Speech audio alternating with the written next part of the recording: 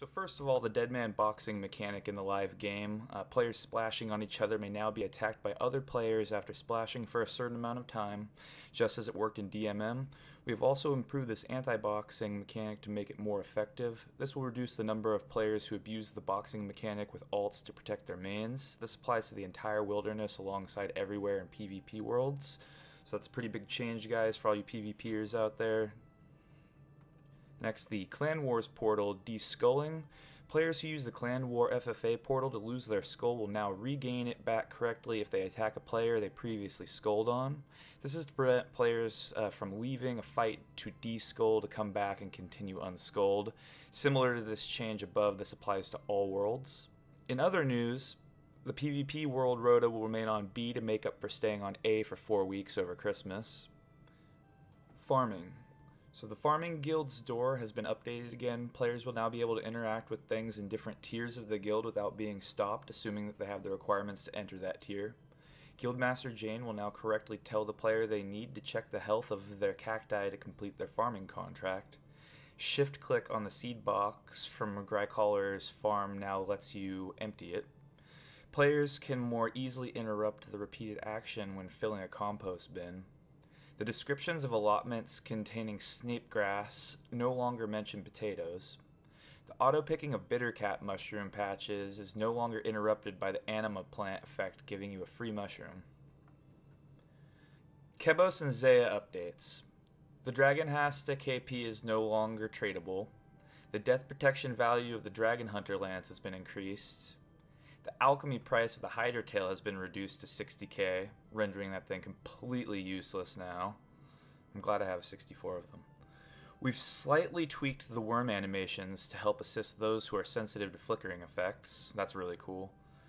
The hill northeast of the Chasm of Fire no longer teleports players to the bottom when they try to go up it. The Golden Tench's combat stats now match the stats of other fun weapons. Ents in the Woodcutting Guild now correctly state which logs you receive from the Ent's carcass. Several drawers in the Lovakang area no longer block tiles in front of them. A door in the Lovakang area now has the correct open-close options. When receiving a metamorphic dust drop from the Chambers of Zarek challenge mode, a broadcast will be sent to everyone in the raid, much like when a player receives a unique drop. The Boots of Stone will now appear on the Slayer skill guide. Hair clips will now work as lockpicks when stealing artifacts for Captain Khaled. Mobile changes. The Pest Control Shop interface has had its black background removed since it wasn't rendering well on mobile devices and looked ugly for desktop users too. As part of this, the buttons have been made more responsive on both platforms. The World Switcher layout has been restructured to make sort buttons stay visible as the interface scrolls and increase size of the sorting buttons on mobile. The Pyramid Plunder overlay on mobile is now positioned in the top left, making it less obstructive. The Wintertop Boss Next Game Countdown timer no longer displays when a game is started. This occurred when backgrounding the app on iOS and returning as the next round starts. The Prayer tab on mobile now has an info icon, which when activated displays tooltip information on tap. The Store Orb no longer overlaps the Castle Wars timer. Graphical fixes. A render order issue with male snow imp leggings was fixed. A stretching issue with the Christmas tree leg and heavy ballista was fixed. Arnold from the Piscatoris fishing colony has been a physio in his spare time and has had his neck repositioned. The large spade has been slightly rotated to help avoid clipping with multiple hats and to increase value for PKers. The inventory model of the dragon pickaxe has been slightly adjusted to be consistent with all other pickaxes. An issue with the Third Age pickaxe special showing the incorrect pickaxe was fixed. A piece of roofing in the Falador Mountain mining shop was fixed. Some broken trees in the west of the Legends Guild were cleaned. We've updated the colors on Alfred's bark crawl to make them easier to read on the beige parchment background and listed the locations of any bars you've not already visited. A minor gap on female abdomens when wearing the anti-Santa panties was fixed. Issues with skin showing through hair while wearing the deerstalker were fixed. A stretching issue with the zombie trousers and light ballista was fixed.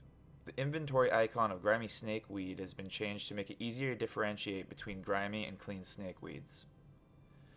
The color of the Saradomin and Ancient God pages have been adjusted to make them match their respective god books.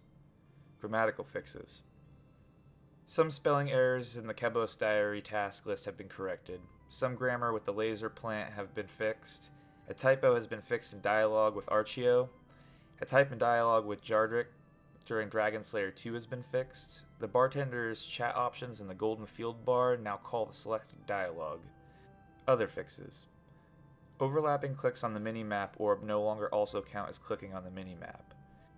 The clear options on bank fillers have been switched around. Clear is now offered above clear all, so that players accidentally triggering this menu are less likely to wipe so much of their bank.